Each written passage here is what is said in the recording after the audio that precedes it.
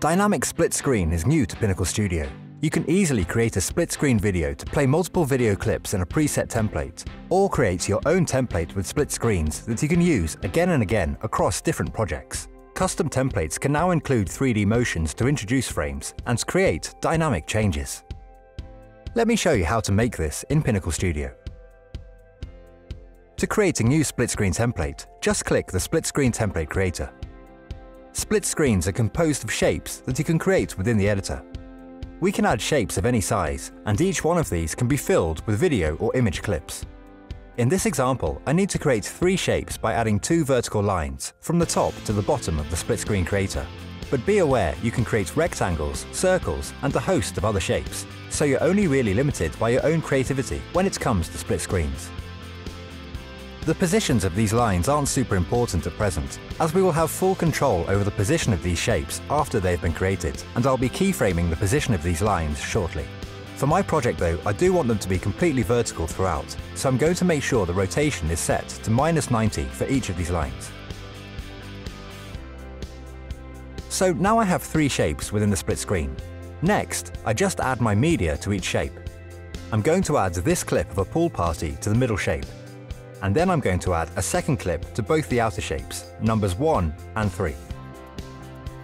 These 2 video clips are actually different angles of the same content, a bunch of guys jumping into a swimming pool and splashing the girls. I want the clip that is present in the outer 2 shapes of the split screen to dynamically move across the split screen, so partially showing both clips within the same video section, to create an effect of watching both clips at the same time through vertical blinds. To control the movement of a shape, we just click the shape to select it. And then we can move it where we like. Next, you'll see on the bottom of the template creator screen that there is already a keyframe at the start. I'll skip ahead 2 seconds and drag the line to a new position. Then I'll do the same for the second dividing line.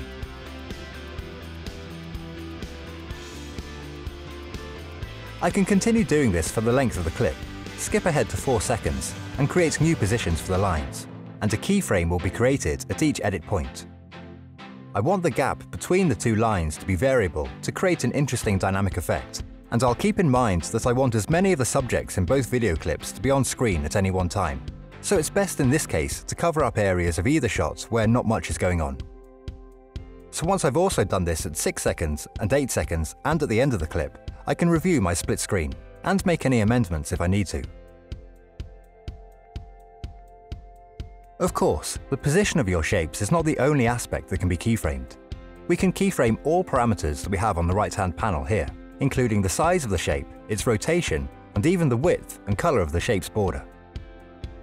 The video clip can also be adjusted from within the split screen template creator if required.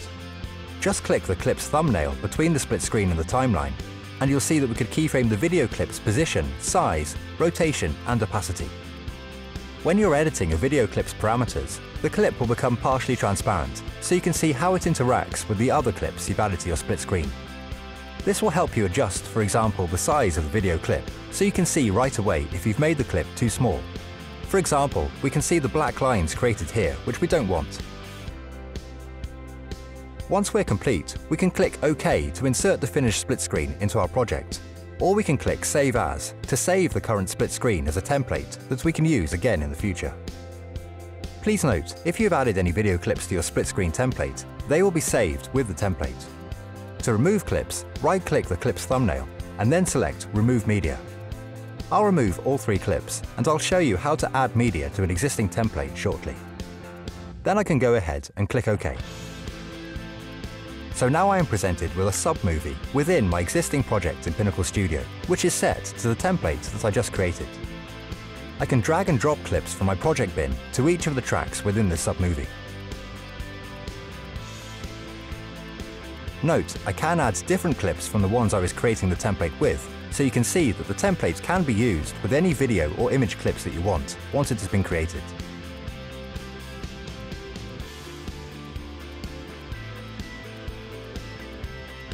And then, once I'm finished, I just click OK to exit the sub-editor and collapse the split screen elements onto a single track in my timeline.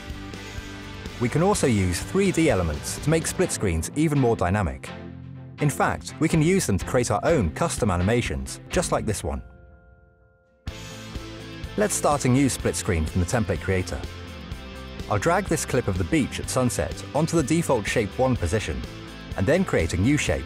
I'll create a rectangle for this one. And I'll drag this campfire clip in here.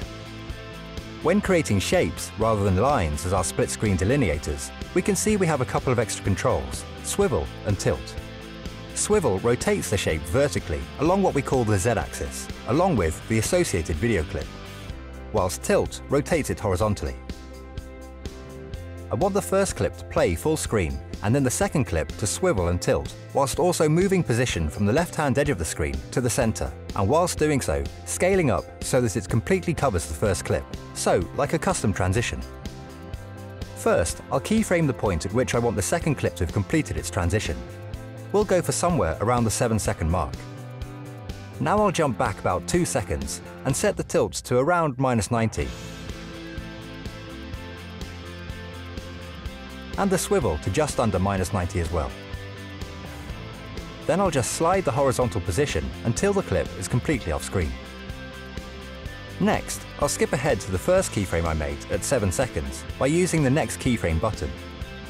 And now I'll change the size to 100 so that the clip completely fills the screen. I'll also set the position to 0 on both the horizontal and vertical position controls, so that the clip is centered. This is great, but we can see that the border is still showing. There's a couple of ways we can fix this. I can keyframe the border width to be 0 from this point onwards. And then, just to make sure, I can set the size control to be 101%. Now we just need to copy the keyframe at 5 seconds in to the start of our timeline.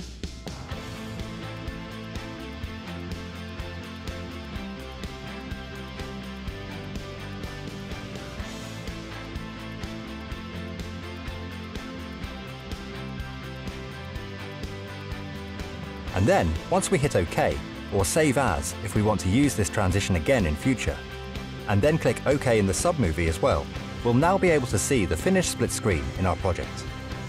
Hopefully, this should give you some great ideas on how to bring your split screen ideas into reality. Happy editing!